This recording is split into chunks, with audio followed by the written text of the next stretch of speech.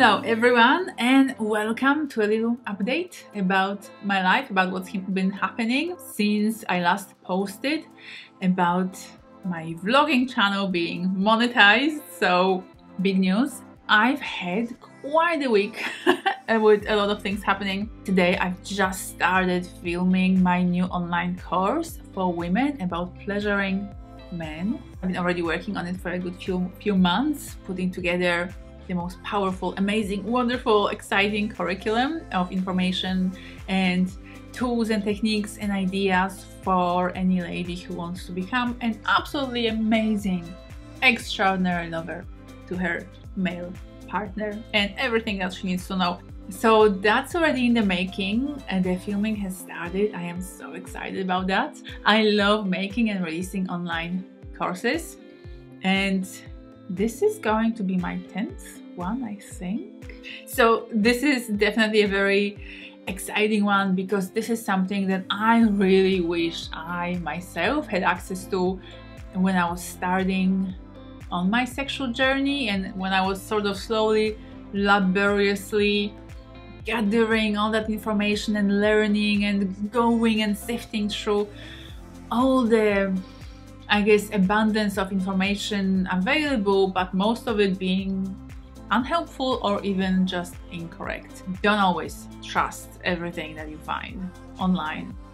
Not all of it is good quality. After, sifting and learning over the years and becoming qualified, now I know what works, I know what's good, and that's why I love putting together my online courses to share that knowledge with anybody who will listen. Other quite big things, two big things happened earlier this week actually. On Tuesday, I had a little medical procedure. Nothing big. I'm healthy. It's all good. I had to sort of recover from it. So then I got back home and just spent sort of a good few hours after that on the couch, recovering and taking care of myself. But another second big thing that happened that really was a surprise in a way. Well, I sold my house. So I'm saying it was a surprise because I never even entertained that idea that I would sell my house. It was like from the beginning the idea was to keep it, rent it out when I go, and just kind of have it pay for itself while I'm already in Europe. But after speaking to my accountant, it turned out that it's not as simple because I will stop my tax residency. I'll have to change my tax residency from Australia to Poland or somewhere else in Europe. And so because of that, the tax implications will be such that I will need to pay tax on all of my assets in Australia. So it just looks like it's gonna be much wiser to sell all of my Australian assets and just take that cash with me to Europe and buy property there.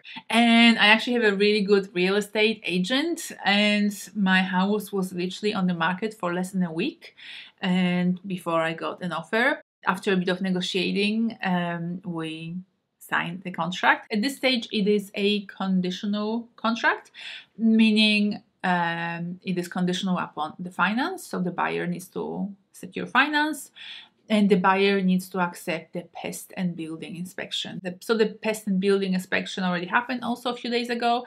So now it's up to the buyer to say, yes, I still want it after seeing the condition report.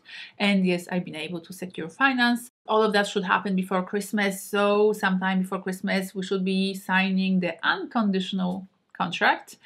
And then the settlement will happen around mid-January, at which point I will get the money for the sale of the house and I will give the house away. So I'll give away the keys and I have to move out of here. So then I'll be free to go back to Europe.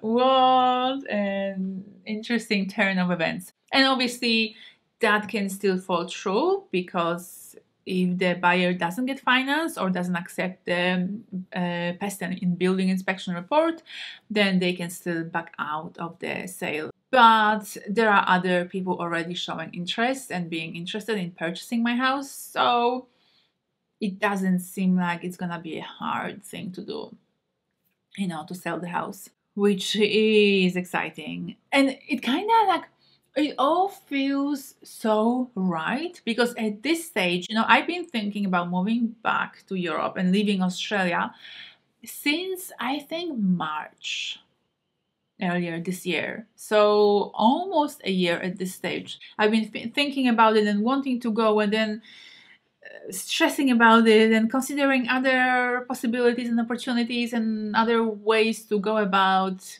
being maybe half a year here, half a year there, etc. And then I finally sort of came at the full circle, and I'm back at, you know, at that idea of actually moving there permanently, because that's what my heart desires. Like that's what I want to be right now. I really want to be closer to my family. I've spent 14 years in Australia on the other side of the world with no family or no long-term friends from my earlier years, you know, just kind of building and creating a new life for myself here. And I have been extremely happy.